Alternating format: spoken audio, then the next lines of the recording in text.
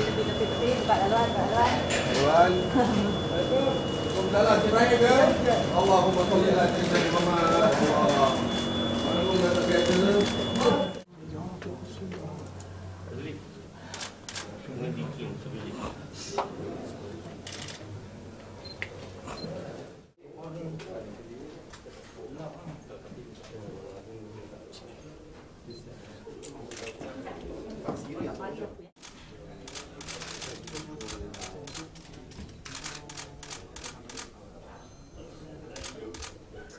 Saya diminta memberikan keterangan polis ikut Seksyen 112 bersabit kain rentang yang dibentang dan dihebahkan kebelakangan ini di Johor.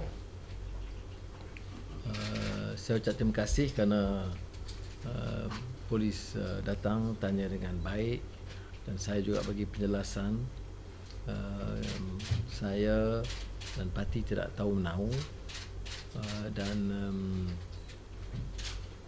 kita hanya dimaklumkan kemudian tentang wujudnya poster atau banner tersebut. Dan saya juga minta supaya polis segera menyiasat cara profesional mencari pihak yang bertanggungjawab buat kerja fitnah seperti ini. Apatah lagi kerana melibat nama Tuanku Sultan Johor. Pegawai menyiasat mengatakan mereka nak lengkapkan kerana foto atau gambar saya itu ada dalam di kain itu, jadi saya patut ditanya. Itu saja. Sebagai saksi. The statement taken as a witness, not And the 112, the witness statement. Saya sebut tadi 112. No, certainly if you look at it, it is done in order to cast aspersion or embarrass us. It cannot be done by those who mean to support us.